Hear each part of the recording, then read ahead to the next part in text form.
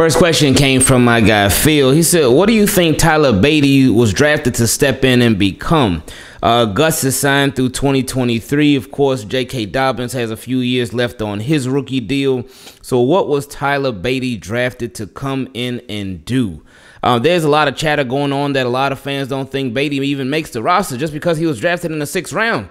If you ask me, I think it was a steal because he ran for 1,600 yards last season. What are your thoughts? That draft pick with Tyler Beatty, I think that it was really one of those things where it's the ultimate stay ready so you ain't got to get ready. Ravens are right now very loaded at the running back position. They have a lot of options. They got, of course, J.K. and Gus, like we mentioned before, Tyler Beatty, but also Justice Hill. He's still around right now. They signed Mike Davis as well. They still got Nate McCrary on a future reserve type of deal. So they have a lot of options. And, of course, at any given point, they could add more. We've seen them take away an option, but they're set there right now. So they have a lot. So I think it's one of those cases where it's like, all right, young guy, rookie deal, 4-year deal. So stay ready so we ain't got to get ready just in case, especially with 3 of our running backs coming back from major injury. Next question came from my guy Martin. He said, I think a lot of these Ravens fans who think the Ravens had a plan at wide receiver are going to be really disappointed. Think about it. The draft has come and gone, and most of the top wide receivers have been traded. Julio Jones is really the only receiver left on the market. If fans think we're about to trade for Debo or DK, they are wrong because these teams are going to want a first-round pick for them, and we all know EDC isn't coming up off of no first-round pick. I'm sure he'll offer like a 4th or 5th, but that's about it. So my question is, where? He said, where do you think these receivers are going to come from? And get ready to embrace Julio Jones. It is looking like it. Julio Jones, we heard them little, not anything verified, anything about T.Y. Hilton, but I just would not want a T.Y. Hilton. Just my opinion, though. Julio Jones, is he the last resort? Is he the last option for the Ravens, Julio Jones? You still got Odell Beckham Jr., but Odell Beckham Jr., he's recovering from the Achilles surgery. So, yeah, Julio Jones looking like he might be the one. He might be the one. And it's interesting because with Julio Jones, I know there's like, and I've seen fans say it to it. They're like, hey, we should sign Julio, Will Fuller, and who's the other one? Oh, there's one more. Maybe T.Y. Hill was it, but they like, we should sign all 3 because if we sign all 3, then that means we're guaranteed to get a 17-game season out of them because they're all going to miss their games. But if we can sign all 3, then they can all combined for a full season. But anyway, Julio. Now, Julio could come in and I'm not going to say if he could stay healthy because that wouldn't be my expectation because we've seen what Julio can do and we've seen what he's done as far as health. And the health it hasn't been there. He's going to miss time. I think everybody's expectation will be that he is going to miss time. But if he misses time, all right, do you have other guys that can step in and show out, that can fill that role? That can be that number 2 guy because we could not have Julio be the number 1. We couldn't have him be the guy. He could be a guy and a significant contributor for sure, but he couldn't be the guy because if they depended on him to be the guy, he'll be missing. He'll be MIA because he is most likely going to get hurt. We would of course hope that he wouldn't get hurt, but the expectation would be that he would. Just like Sammy Watkins, we hoped that he wouldn't get hurt, but the expectation was that he would get hurt, and he did get hurt. So nobody was surprised. So with Julio, though, he could still make some plays. He will give you that big body target. He will give you somebody that's reliable, somebody that has literally done everything that there is to do in this league, except, of course, win the Super Bowl. But he's played in every type of game. He will give you that veteran leadership to where those guys are in the huddle. They all might be freaking out. And they like, oh, what do we do? Lamar might be freaking out. He might be rattled a bit. And Julio will be like, look, I know what you're going through. I done been here. I know what it's like to be in your shoes. I know what this situation, I know what this moment is like. This is what we need to do. And he could be that sort of, that calming guy that just breathe. But we know what he's capable of. But if they signed a Julio, And I don't really even think, because I know some people think, oh, he would take away from everybody else. Would he really? Like, in fact, he would actually give to other people because the expectation would be that he would miss time. And then other guys, they would have to step up anyway. But with Julio, if they were to sign a Julio, that would give them quality depth. Quality depth, leadership, experience. Somebody who's proven, again, the biggest thing that would scare most Ravens fans when it comes to Julio, which I completely understand, is the injuries. The hamstrings, they be acting up. That boy got some. The Ravens just need to supply him with a bunch of bananas, man. Give that boy a bunch of bananas and whatnot. No, I'm thinking of Charlie horse, not hamstring. But something, they need to have that boy stretching out all the time. Even when ain't nobody stretching, have Julio stretch. Just try to counter it. But he would be somebody that would be respected too. And if Julio's on the field and he's healthy, he could help Rashad Bateman. He could help take away attention from Mark Andrews. He could be physical to block in the running game. He could just give Lamar somebody where Lamar could be like, all right, if all else fails, whatever. Throw it up. Julio come down with it. He will give you a jump ball guy. He give you physicality. Depending on how them hammies acting, he give you some speed, a decent amount of speed. He ain't the same Julio that he was before, and we're not expecting the same Julio that he used to be. But Julio, I almost feel like Julio right now, at this point, because, yeah, I don't expect them to trade for a Debo or DK either. I would love if they traded for a DK Metcalf, but I do not never expected them to do that. I would love if they did, but the expectation isn't there. But Julio, I feel like right now when you look out there, he may be the best option just because of how he could complement the Ravens. And not many options out there. And again, I don't even feel like he would take away so much from the other receivers that are on the team already. I really don't. But he will give you somebody that's proven. And the other guys, they will still get their burn too, because Julio ain't gonna be out there 24/7. So yeah, I guess Julio is like not necessarily the last resort, but maybe the best of the last. Yeah, this feels like a dream, and you know just what I mean. You see my boy, he like gotta made it. Boy, he's a fan and he like the Ravens, and you know just what I mean. You two team, keep it clean. You see my boy, he like gotta made it. Boy, that's my homie, ain't that right engraving. So if you couldn't tell, this was another episode of NFL Questions from Subs, where we answer plenty of questions that y'all provide via Patreon and via the email. And I love y'all. Team, keep it clean. Thank you so much for everything. Thank you so much for your patience, because I know it's been a while since we've done questions from subs. But hey, we back, so let's keep it moving. Next question came from Yolanda B. She said, hello, Ingraven. Hope you and your family are doing well. With the lack of Lamar's contract extension and now Hollywood's departure, as much as I do not like to even think about it, I am beginning to wonder if Lamar will actually stay with the Ravens after this season. You know what's funny? Even before Hollywood's departure, a lot of people questioned this. And then once Hollywood was traded, people questioned it even more. But anyway, she said, my question is this. If it comes down to a scenario of either Giro, Greg Roman stays, or Lamar Jackson stays, which one do you think the Ravens will want to keep? The reason I ask is because I wonder if Lamar will get to a point that he tells the front office, I want to stay a Raven, just not under Giro's system. Thank you so much for your great content. Now, in my opinion, and I appreciate you, Londa. In my opinion, I think that the way that the Ravens have been bringing in coaches and whatnot, and also bringing in players that fit Giro's style of doing things, I think they are building the team to where it's like, all right, Greg Roman, no excuses. No excuses. We have a lot of depth in all the pieces that you value the most. Offensive line, and of course that should be valued by any kind of offense that you run. But tight end, Ravens got like 20 tight ends on the roster right now. 20 of them. Maybe 21. So they got their receivers, but they got a lot of unproven receivers. But they got enough receivers to, I guess, to get by. There's a lot is unproven. They still got a lot to prove out there right now. So we'll see what happens. But tight end, offensive line, tight end. and a quarterback that can move. Those are the things, in my opinion, that Greg Roman's offenses value the most. So it feels like the Ravens are being like, all right, G-Ro, there you go. You set. But at the same time, like this year, they provided him with a lot for him. They've also have these other coaches.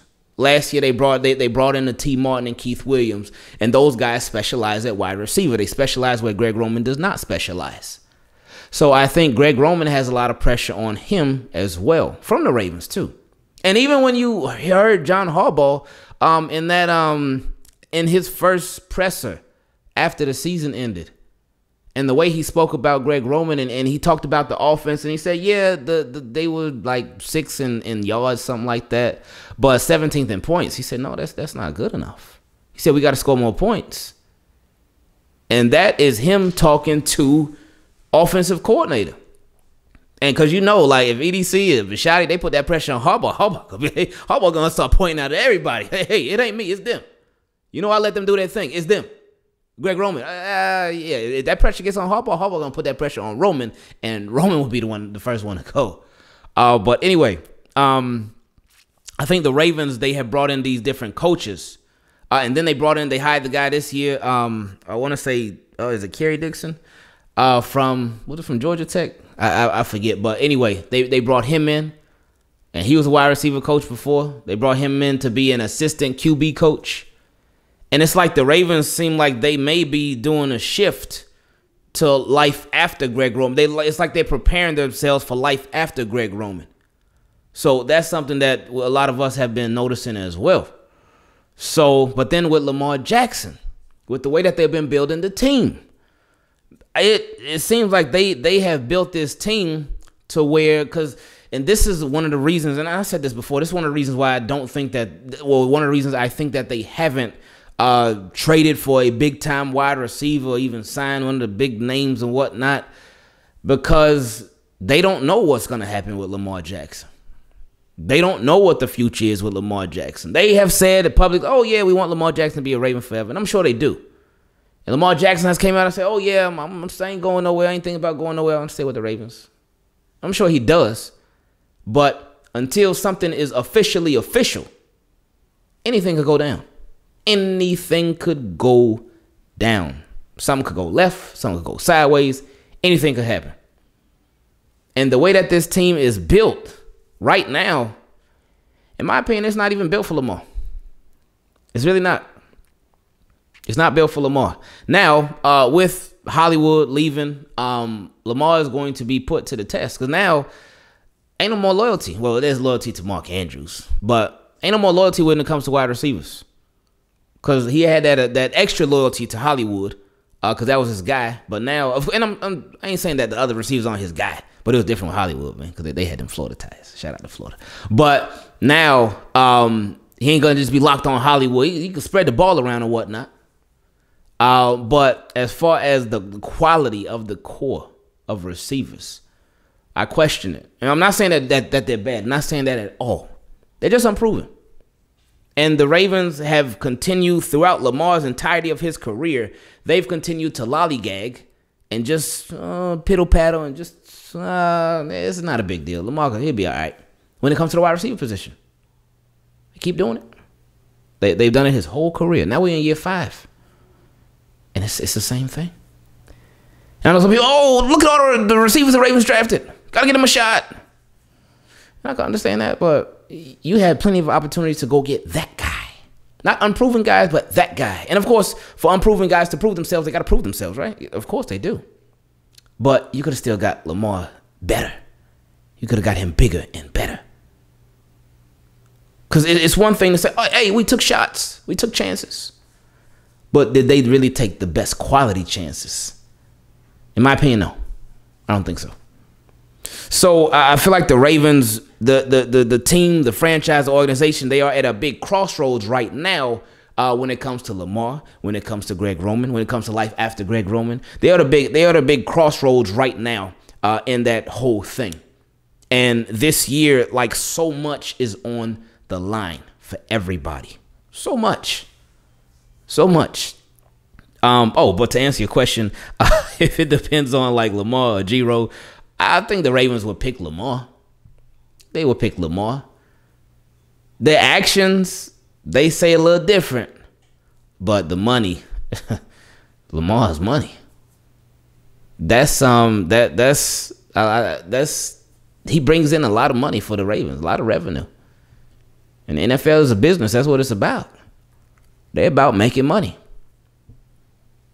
And Lamar is literally like the team. Lamar does so much, as we all know. We ain't got to go over it, but he does so much for these Ravens. They count on him a lot. And he's a starting quarterback. You can say the same thing about a lot of other teams, but the way that they use Lamar to do it, you can't say a lot about a lot of other teams. So if it came down to Greg Roman and Lamar, they better choose Lamar, right? Next question came from my boy Justin C. He said, hey, what's up, Ingravenvids? Just wanted to send a super quick question, and thanks for all the draft coverage and content you gave us. I know I sent the question in before the draft about all the picks we have, and I know you thought, and I agreed, that we would likely not use them all, but wow. Not only did he said, not only did we use all 10, but then we traded Hollywood and got another, and they used it. So yeah, y'all know I was shocked about that. Because I was like 2,000% sure. Like, they ain't about to use no 10 draft. They use 10 draft picks. Anyway, he said, were you as shocked as I was seeing the Ravens use all their picks and not even getting a receiver all draft? And what's your thoughts on the draft as a whole? Do you feel it was a success, or do you feel like they dropped the ball somewhere? Yeah, only place I feel like they dropped the ball was at the receiver position. But with everything else that they did, it was a good draft. It was a good draft because they filled a lot of needs. Some of it wasn't need because their first pick, Kyle Hamilton, he was not a need, but he gives you more flexibility on defense. It allows you to do more things, and we'll see what happens with Chuck Clark at this point. But yeah, the draft was good. Now, as far as I was very shocked that they didn't get a receiver. But as every round passed. Really, especially after the third round. First and second round, I was like, okay, who's it going to be? Nothing happened. I was like, oh, okay.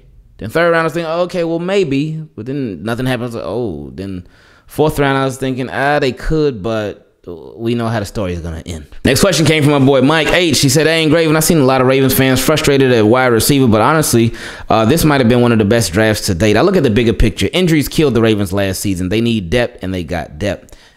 Now, where's their depth at wide receiver? Think about that. Like you said, injuries killed them last season. What happens if one of their receivers went down? Especially if it was one of their top guys. And we don't even know who the top guys are going to be yet. But what if one of their top guys went down? Then what? Then what happens? How does this team look? So you answered a lot of people's question when you talked about the depth. They need depth there. And I'm sure that they're going to get it some way, somehow. But right now, they don't really have it. Anyway, he said Lamar will be well protected. Check. Offensive line looking like it's going to be good. The running game will be elite. Check. As long as the offensive line is good, then the running game should be. And hopefully, it'll be a lot less running game from Lamar as far as designed runs. It's called Lamar. Hey, you're going to take off. But the design runs, let's cut down on a lot of that. But anyway, and the defense will be solid. I think they can actually be better than solid. As long as they stay healthy, I think they can be better than solid. But anyway, so yeah. The secondary looks nasty. Agreed. As long as they're healthy. I think EDC still has some tricks up his sleeve for wide receiver. I think he might make one last push for wide receiver with free agency. Well, yeah. It's like what we talked about earlier. You got some options. Are they the best options? No. But it's like the only other options they got, I mean, they could roll what they got. You know they're not going to do that. They could trade for somebody. You figure that, well, I figure they're not going to do that. Or they could sign a free agent. So I think a lot of us figure they're going to do that. Next question came from my guy John. He said, hey, Ingraven, I watch your videos daily, but I just became a dad and I've been so busy with life. That's why I haven't put in a question from subscribers in months. Hey, congratulations to you, John. That's great, man. So yeah, do your thing, man. Congrats. I know that's a big responsibility, and that I know you busy, man. Like busy now. But anyway, he said, with how our defense is looking, After the draft, our defense is looking really nasty. We will have the best secondary in the league, and with the new additions to our defensive line and incision of youth, I believe we will have a better pass rush. I mean, they can't get worse, can they? He said, what are your thoughts? Yeah, I just feel like, yeah, and they did add some youth and some strength, too, with Travis Jones, and they added some flexibility. We talked about it in the last question from Mike about the flexibility with the secondary. But as far as with Travis Jones, Matabike, you brought Michael Pierce to replace Brandon Williams, brought back Calais Campbell. I think Broderick Washington, he should still be there too. So you'll have more flexibility along that defensive line, allow Calais Campbell not to be so winded and tired and have to do so much. But so that should be good. He said, by the way, I love Hollywood Brown, and I'm sad to see him leave, but I do believe the trade was for the best for both parties. It was. If he ain't want to be there, okay, cool. Ravens, they're like, oh, you don't want to be here? All right, cool. We love our draft picks. All right, even cooler. Okay, bye. We love you. And you got to put him in a good situation to where him and the quarterback, they definitely got chemistry. So yeah, it's good for both sides, man. And for those who hate on Hollywood, at least he did the Ravens right and didn't make it public to devalue himself in trades. Exactly. He allowed for the Ravens to get great value back for him. Yeah, first round pick for a 2019 first round pick. Yeah, excellent value. The last question on this episode came from Hottie. He said, what's up, Ingraven? I'm writing this as I'm watching your draft live stream. We just traded Hollywood to Arizona, so you know when this was. And I am at a loss of words. I'm going to make my question short and sweet. How do you think this will impact Lamar signing with us? Much love to you and Team Keep It Clean. We'll get through this together, my guy. And just like Hollywood is with the Ravens, sadly, I'm out. So, yeah, now, as far as Lamar, how will this impact him? And I said it the day after, that it just depends on how the Ravens move forward now. It depends on what the Ravens do now and how they provide for their franchise, who should be their franchise quarterback. It's about their planning, and I question what they're gonna do, because they knew that Hollywood wanted to be traded a long time ago. They knew that before free agency. But they didn't make any moves to sort of counter the trade. So we'll see. We'll see. We will see. That is probably the best way to answer that question, because right now we just don't know. We don't know. And I'm sure Lamar didn't like it, but I'm sure Lamar understands the why Hollywood got traded, why he wanted out, why the Ravens granted that request. But now it's time to see how the Ravens will take care of business after that. They, of course, after this point, they signed a few different undrafted free agents at wide receiver, some bigger body guys, but I don't think that's going to be the last thing that they do. I at least hope not.